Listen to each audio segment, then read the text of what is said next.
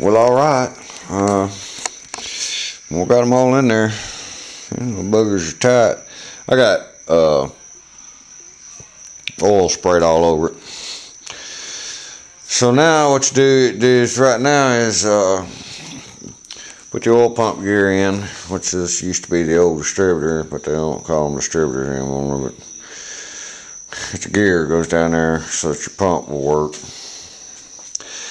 Now get that in, then it's put the timing chain on, which I'll have to use the cam gear up here just to be able to put that in. So I'll use the old one to take that out, get that done. Then we put timing chain, a little bugger right there, with the new guide and everything. We put that on, and then well,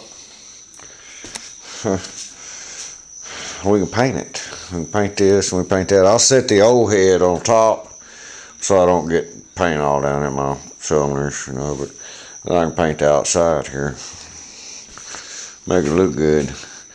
Paint this, yeah. Hang on.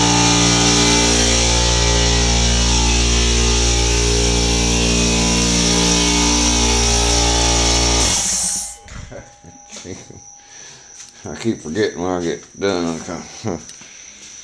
Oh well, anyway, boy, this vise has been like a miracle. I mean, it's been a saver, a lifesaver, really and truly. Take out, look at the cigarettes go. Oh, she found them. Oh, there they are. Give me one.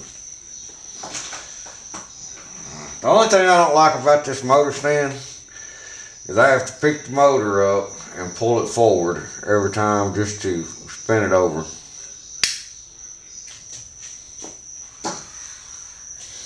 Which I probably change that by next time I set it up. Take the nuts and put them on this side with the where only the bolt head sticks out here, because that gum thing hits right here every time and you can't spin it. You have to pull it forward to get it about like that right there. Yeah. And then the handle hits the two upright arms. Everything will work your ass off, really. But it's coming right on along. I'm digging that a lot, big time. Where's my stuff? Hold it. Intake, crank. That, that ain't it. That's the intake, that's the crank. Crank's done. Sensors. Yeah, it's gotta be over here somewhere.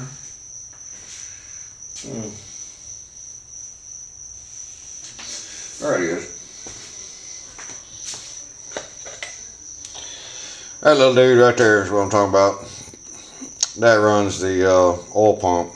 Your oil pump shaft goes right down in there. It goes in there like so. See? Man, that was easy. Damn, I probably can't do that again. Never in a lifetime.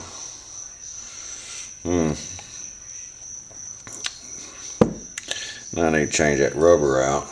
Dig the rubbers out, and I should have one in there somewhere to fit it, because that is the very next thing that goes on.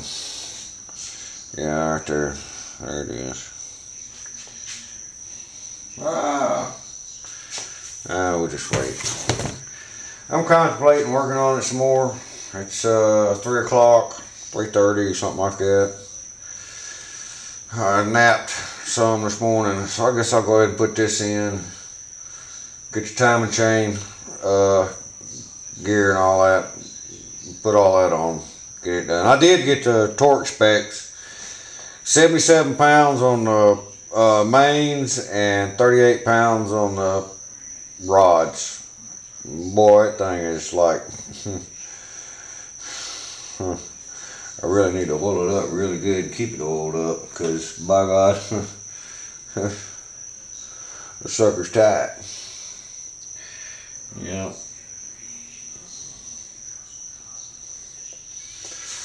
Can't tell. Looks like it. I don't think so though. I just want to oil it down real good. Alright y'all, peace. That's what I'm doing. It looks like I'll be doing that right there right now. Get that ready. Put that on there.